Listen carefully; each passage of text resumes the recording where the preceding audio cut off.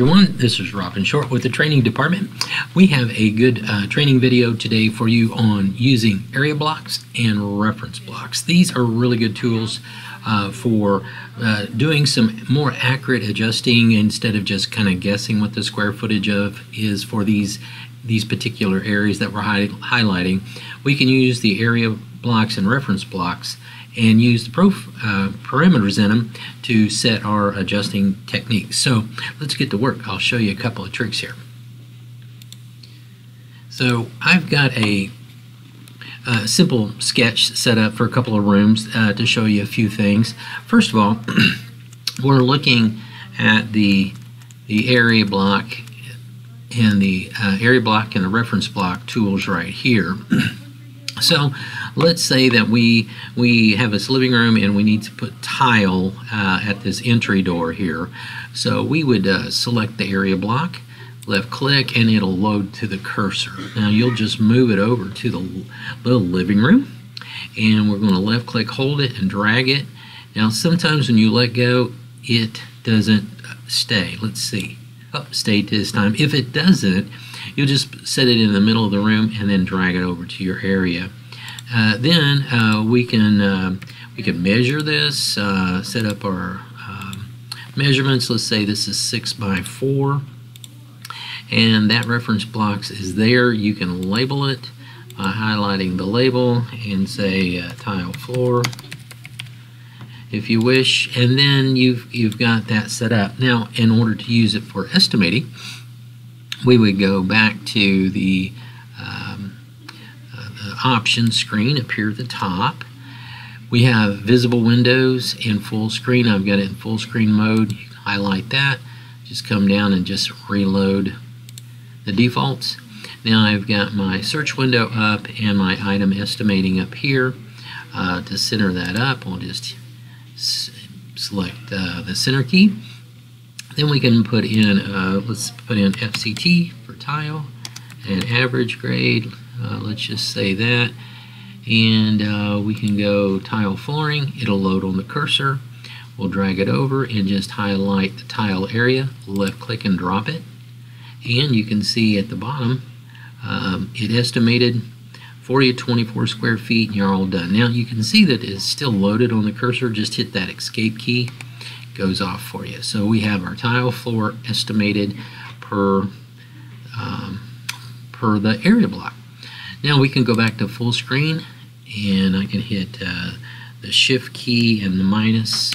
That centers it up. Let's say that we're looking at this staircase. Let's look at this in 3D, hit the number 3, and you can see the staircase goes up from the first floor up to the second floor, but when we go to the second floor, you can see that it doesn't come through the floor. So if we were going to put carpet in this floor, for an example, we wouldn't be deducting the area of the staircase coming up through the floor. So a way to do that is going to the second floor. We can again go to the tools, go to the area reference, and we can drop that into the room here. And again, sometimes it doesn't stay for us, but see, like that, it doesn't stay. So when we hit it again, we can just kind of put it in the middle of the room, and now we can take the diamond and we can move it in position. We can, let's say this is 9 feet. Let's say this is 3 feet. Now, just to illustrate, the area would reference the area. If we look at it in 3D view, you can see the color change here. But the staircase is still not showing through, so what do we need to do? We need to go to the properties of the area, and down here we've got a hole, yes or no. We will select that, and let's say yes. So when we select that, now we got a hole in the floor so that staircase can come through. Go back to 3D view, and let's look at all levels. Oh, I got the roof on this one. Let's zoom in, and you can see, I think you can see now the staircase comes up through it, and if you put carpet in that area, whoops, if you put carpet in that area, it would show through. So just giving that a look here, and let's zoom in. You can hit the space bar, drag it down. There we go, back in there. There we go, and you've got showing that there. Okay, let's go back to the plain view. So now the area's got a hole in it, so the staircase can come up through it, and if you put carpet in this room, it would not apply to the area of the hole, and that way the stairway runs all the way through. Let's go to the roof for a second. Let's say we've got skylights, and we don't want to obviously shingle the areas of the skylights, so again we use the reference key, and we can just hold and drag, and let's say we've got 2. So instead of going up here again and dragging another one and trying to get the dimensions, we can just left click, or right click rather, copy it, and then paste it, and there we go. So again, we would put references as a hole. We're theoretically putting a hole in the roof so that that area would not be shingled, and there we are. So just a couple of ways to use the reference tool in that regard. We can put tile roofing in it. We can put a hole in the floor.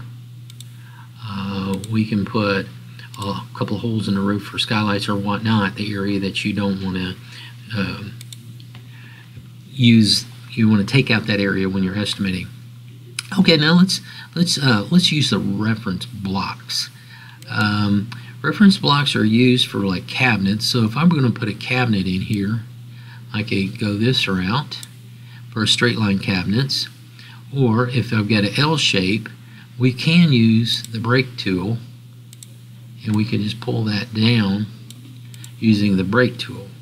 Now that's lower cabinets, and we can see on the properties that the height of those cabinets are 3 feet from the floor, and the distance from the floor is 0, so they're sitting right on the floor. Now in the behavior mode, if it's shrunk here, just open that up.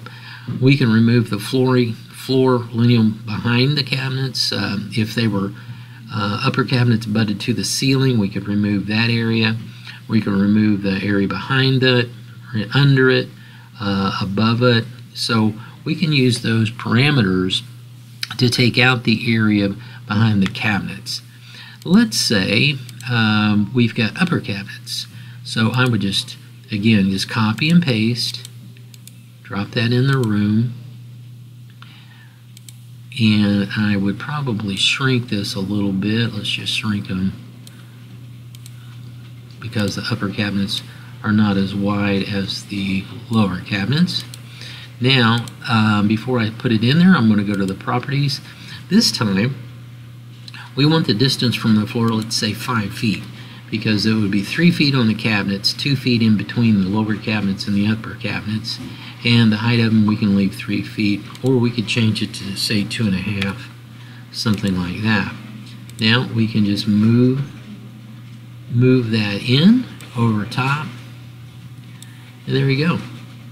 We can hit the 3D view, and you can see your lower cabinets and your upper cabinets right in there for you like that. Okay, now let's go back to plain view. Just another little tip, you can label these, you can change the label on them. Let's say upper. Let's say you don't like that label there. You remember, I don't know if you know, but you can highlight over the diamond, hit the space bar. That's going to turn that green. Now you can left click and hold down, and you can move that label where you want, or you can hit the tab and you can change it anywhere you want, like that if you wanted to. Or I could move this one by highlighting, hit the space bar, turns it green, left click, hold it, move it. Just another tidbit while we're tidbitting. The line item, the line. This is also maybe a good one if you're trying to show where the water went, how far the water traveled. If you're working on water loss, you can use the line, and you could use the line like that if you want, and then you could make a note that the area of water travel. You can also, while we're doing this, you can go to the annotations. We got a freehand line over here. You can use this one to, just hold your mouse down, and you can say, hey, water traveled to this area here. You could put a rectangle in. You could put a reference block in. You could say water travel. Oops. I think I hit the wrong button, guys. Sorry. But you could put a text is what I'm trying to do. A text here, and you could say water travel. Something like that. Here, you could also use another line, and you could show going like that. So you could, I'm just giving you, this is more than reference and area blocks, but just a couple of ideas of what you can do with a reference block. Okay, let's go back to tools and get back on point. Let's go back to the reference block. Let's say we have a chimney down here, so we can reference block. We can put a, let's say this is the fireplace. Oops, see, it didn't stay. No problem. Just bring it out and then move it into the wall position where you want it. You can relabel it. You can change the dimensions. If we look at the properties on this, looking at the properties on this reference block, it's 3 feet high and it's on the floor. And again, we can remove anything behind it. And let's say that we have a chimney now, a chase that goes up. I'm going to copy and paste this in the room, and let's make this a little smaller for our chimney chase. And I'm going to say that this one goes, make that bigger, put that right there in the middle. Okay, now let's go to the parameters, properties. Let's say the distance off the floor is 3 feet, and the height, let's say 24 feet. 24 feet to illustrate a point. Now when we go to 3D view, you can see that that chimney goes straight up, and if we look at all, it'll go through the second floor and out the roof. So if that particular, in this example, if that chimney chase went through the first floor, up through the second floor and out the roof, that's how we could do that. Just giving you an example of what can be done there on that. Plain view again. The properties also allow us to change material text or color. So if we say none, we can go over here and drop that down. Let's say it's brick faced, and then you can open that up. Let's say you like this one, you like this one, you like this. A lot of examples. Let's just say that one. And now when we go back to 3D, it's all bricked up now. Okay, so there you go. We could go to the first reference block.